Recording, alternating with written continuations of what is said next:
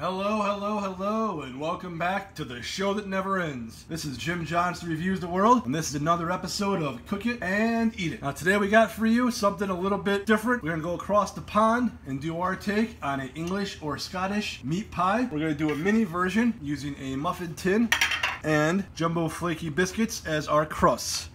Additionally, you're going to need a little over or around a half pound of meat. This is pork. You're going to need half of a large onion or a small onion diced. This was half of a really big, large onion. You're gonna need W sauce, liquid smoke, brown gravy mix, preferably lowered sodium. That's better for you. A little bit of olive, or in this case, grapeseed oil, cayenne pepper, garlic powder, black pepper, oregano, salt-free seasoning if you got it. You also need a medium-sized pot over medium-low heat to start, and one solitary bay leaf. First thing you want to do, dice your onion and chop your meat up into bite-sized pieces. So we'll do that, and we'll be right back to show you how to make Mrs. Lovett's meat pies. Okay, we've gotten our meat all chunked up and our pan is heating, and we're going to dump in just a good splash of whatever kind of oil you like. And on your meat, you can trim as much fat off as you want or don't want. I'm using pork today, pork chops that I'd gotten on sale really cheap and then had to freeze because that was, you know, one of those deals where they were on sale really cheap but they had to be used or froze right away. And before I froze them, I actually did put some W sauce and liquid smoke in them just to see what would happen. And it looks like it marinated them a bit, but we're not going to count on that flavor. So anyway, get your pot hot and then just put your meat in your pot. Should be over medium-high heat by now. Put that meat in, and you just want to go ahead and sear this off for about 5 minutes and stir it. Get a little brown, little char even on the outside. Alright, this meat's been cooking about 5-6 minutes. It's got some good brown on it. Nice little bit of char. So we're going to evacuate that out. Take our pan and leave all these crunchies and everything in here. Just another light splash of oil in. And then I'm going to go in with our onion. And here is our first chance to start adding a little flavor to the party. So just shake in some oregano, a little bit of salt-free seasoning, a little shaky garlic powder. Give this a stir and let this go, stirring occasionally until your onion starts to become nice and translucent.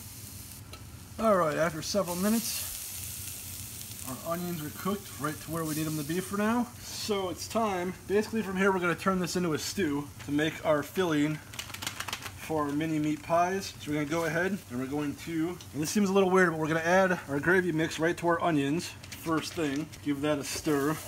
I'm going to turn our heat down at this point a little bit from medium-high to medium. And that looks pretty nasty, but it's going to be okay in just a minute. Go ahead and put our meat back in now and stir that all in.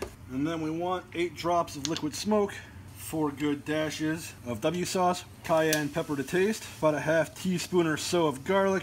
Same thing with the oregano, about 3/4 of a teaspoon of our salt-free seasoning, several grinds of pepper. Give that a quick stir. And then we need the secret ingredient, the thing I forgot to mention in the opening, which is a half cup of some type of broth. Yes. So this was chicken broth that I homemade and was frozen, and I thawed it out. That's a good pro tip for you if you ever make broth and you want to get a longer life out of it and don't want to can it or anything crazy like that. Just go ahead and freeze it. I've been known to freeze it in ice cube trays and then pop it out of the ice cube trays and put those in a bag or in a large container where you can just grab 1 or 2 out when you need them. Put our bay leaf in, and then we want the same measurement. So half cup of stock, half cup of water. That's going to make our juice for our stewing, and as that thickens and simmers down, that will make our gravy for our finished product. So you want to give this a good stir. Make sure all that seasoning and gravy mix is well incorporated. Got a bunch stuck on the spoon here. And then you want to have this just at a nice low simmer for about an hour, or until that meat becomes pretty much fall apart tender. So we're going to clamp our lid on, and we'll be back when this is stewed.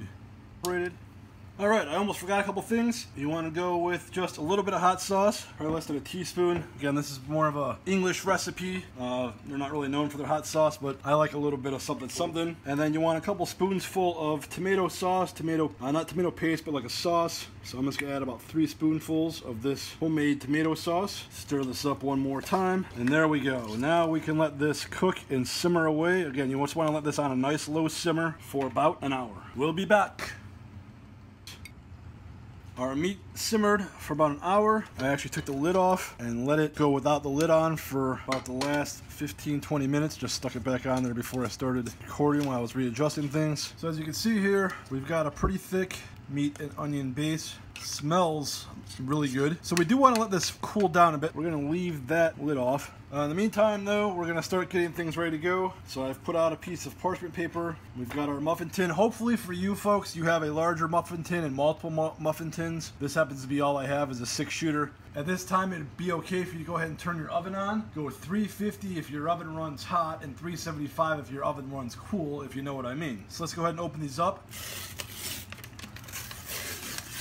Yep, there it was, right at the end. I know some people find these things popping to be something in the line of ASMR. So I'm just going to pull out 2 of these for now and stick the rest back in the fridge. So we're going to try to find our middle spot the best we can. Open it up, split it. Just do your best to get them in the middle. Someone's a little squish on that side, it'll be okay. Then once you've halved them, alright, so we got our biscuits broken in half. I actually more than halved them, but we're going to go back and just put them in half. That's what we've already started doing. Put our dough in. So I'm going to end up with too much filling because I thought I was going to be able to get 2 mini pies out of each biscuit. This dough just wouldn't behave.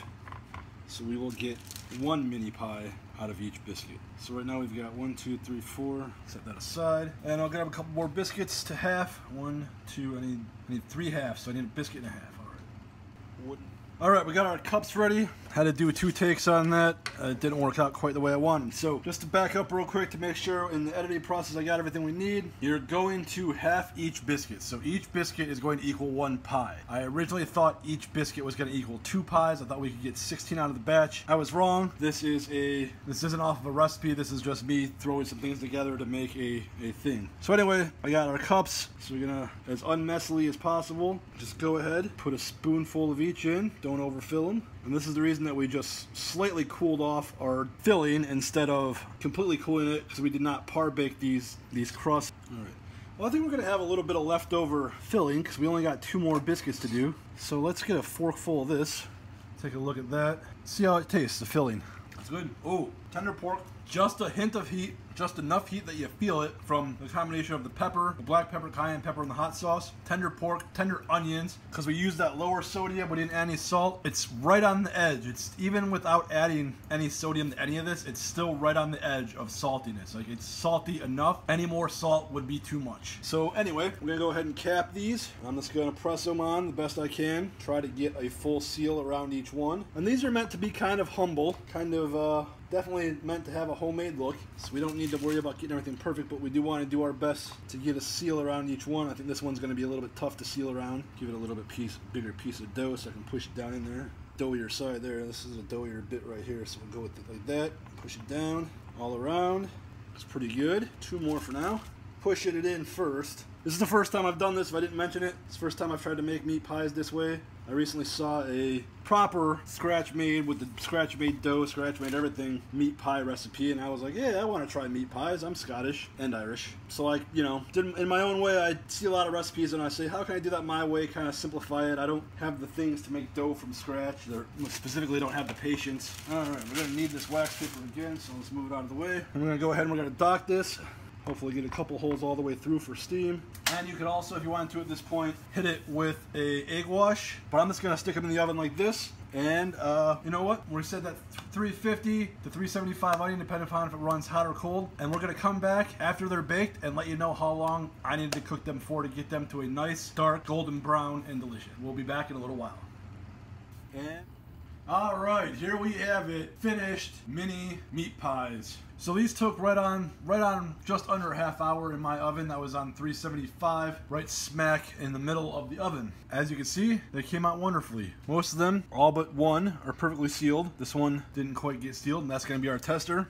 These guys have been cooling off for a little over 10 minutes now or so. And I'm gonna cut into this one that was had the lid come off, and we'll take a look. You hear that crust, maybe? I know it's picking up over my exhaust fan, but that crust had a nice snap to it. Smells really good. Looks pretty delicious. There we go. Little meat pie. Let me test it with my finger, make sure it's not too hot in the middle still. No, that's good. Perfect little pork meat pie. Let's give her a taste, see how it turned out. Crust is perfectly brown and crispy on the outside. Even the bottom bit, because I took them right out. As soon as I took them out of the oven, I took them out of the pan, and I put them on this makeshift drying rig here. or cooling rig, which is just my splatter shield elevated, and that helped the outside, the whole outside, get a little bit crispy. Delicious, absolutely delicious. I really like the balance between the natural pork flavor and then the onions, the stewed onions, and then you get just enough of that kind of standard brown gravy flavor, and then it finishes with a very nice peppery flavor from the black pepper and the hot sauces. Wonderful. You can even make this up and put it on hoagie rolls. Great. It'd be like having exploded or easy pot pie or something. Just wonderful. Just wonderful. So this one, you can see after it rose and everything, it had a little bit more room inside, so I could have probably filled them up a little more, but doing 6 and then 2, I couldn't really, you know, I want to make sure I had enough left for the last 2. So hopefully you at home, you have more than one muffin pan. If you have a 6er, hopefully you have 2 6ers, or maybe you have a 12er, and you can do them all at once and then get all your meat in the dough. But that's it. That's that.